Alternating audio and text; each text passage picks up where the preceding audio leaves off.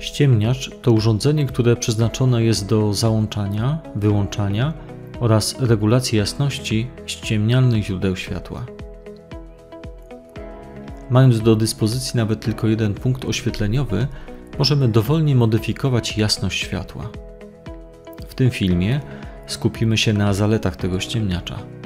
Omówię 11 powodów, dla których warto wykorzystać go do sterowania. Więc czym się wyróżnia nasze urządzenie SCO-802-LED? Zaleta pierwsza. Jak wskazuje jego nazwa, nadaje się do nowoczesnych źródeł światła typu LED. Ale nie tylko. Równie dobrze poradzi sobie z innymi rodzajami ściemnialnych źródeł światła, zasilanych napięciem 230 V, a więc jest ściemniaczem uniwersalnym. Zaleta druga.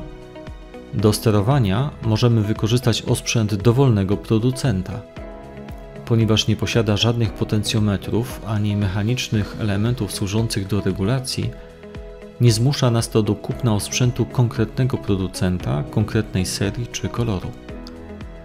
Możemy wykorzystać dowolny łącznik chwilowy, tzw. łącznik dzwonkowy. Można zastosować również nowoczesne przyciski szklane. Zaleta trzecia. Ściemniaczem sterujemy w trybie bistabilnym. To znaczy, że krótkie naciśnięcie przycisku najpierw włączy, a kolejne wyłączy światło. I tak na zmianę. Jeżeli do sterownika podepniemy równolegle kilka łączników, to z każdego punktu możemy włączyć i wyłączyć oraz rozjaśniać i ściemniać. Uzyskamy w ten sposób układ schodowy lub krzyżowy ściemnialny. A do tego sterowania potrzebujemy tylko 2 przewodów. Zaleta czwarta. Ściemniacz posiada płynne rozjaśnianie i ściemnianie. Część ściemniaczy steruje światłem w sposób krokowy, np. co 10%, więc światło rozjaśniając się lub ściemniając skacze. Tutaj ten proces przebiega płynnie. Rozjaśnianie, ściemnianie.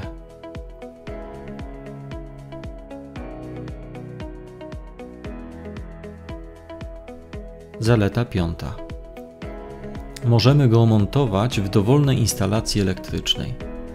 W starszym budownictwie, starszych domach, w puszce montażowej nie znajdziemy przewodu neutralnego. Był on prowadzony bezpośrednio do lampy. W nowym budownictwie do puszki doprowadza się przewód fazowy, zasilający oraz przewód neutralny. W obu typach instalacji ściemniacz będzie pracował poprawnie. W kolejnym filmie przetestujemy podłączenie ściemniacza w obu rodzajach instalacji. Zaleta szósta. Ściemniacz posiada pamięć ostatniego ustawionego poziomu jasności. Po wyłączeniu ściemniacza i jego ponownym włączeniu urządzenie przywraca ustawiony wcześniej poziom jasności.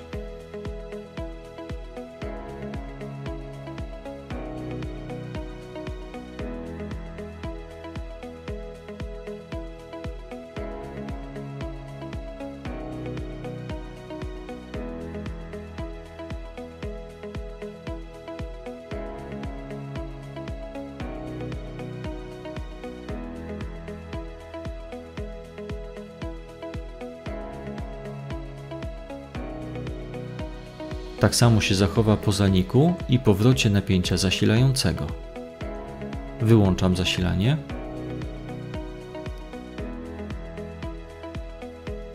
Włączam zasilanie. Ściemniacz po uruchomieniu wrócił do ostatniego ustawionego poziomu jasności. Zaleta siódma. W ściemniaczu możemy ustawić minimalny próg świecenia lampy, czyli minimalny poziom jasności. Większość lamp LED przy niskich poziomach jasności traci stabilność, zaczynają migać lub się wyłączają, tak jak jest to w naszym przypadku. Ściemniam do minimum, lampa LED się wyłącza.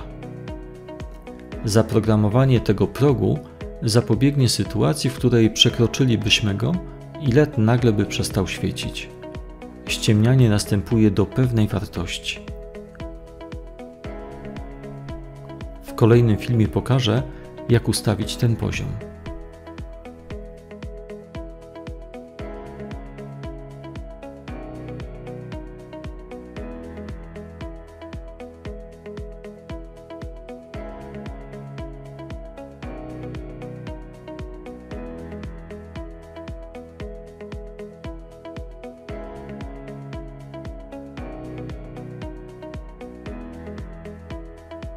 Zaleta 8.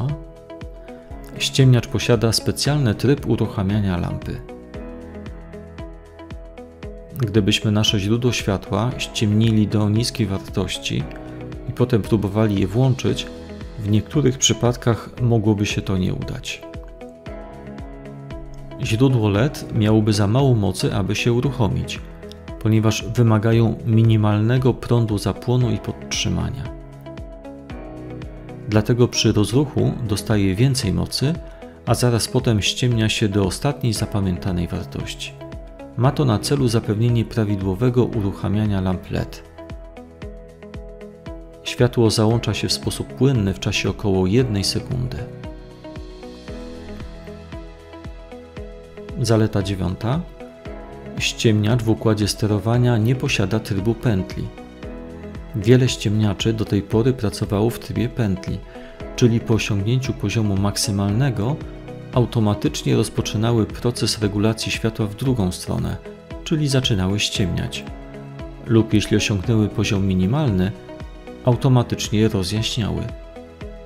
W tym ściemniaczu po osiągnięciu wartości minimalnej lub maksymalnej dalsze trzymanie wciśniętego przycisku nie zmienia już poziomu jasności. Wartość maksymalna,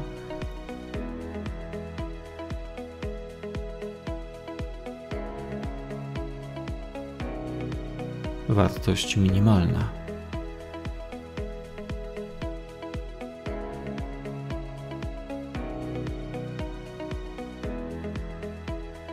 Zaleta 10. W ściemniaczu wbudowane jest zabezpieczenie termiczne, które zapobiega przeciążeniu ściemniacza. Maksymalna moc, którą możemy obciążyć urządzenie, to około 150 W. Zaleta 11. To rozmiary. Jest naprawdę mały. Jego średnica to 54 mm, a wysokość 20 mm. Zapraszam do obejrzenia kolejnego filmu na temat tego ściemniacza, w którym uruchomimy go w układzie schodowym, w instalacji bez przewodu neutralnego oraz zaprogramujemy próg minimalny.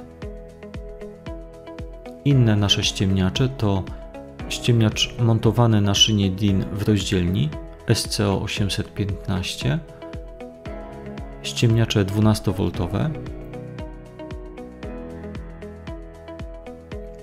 ściemniacze sterowane radiowo,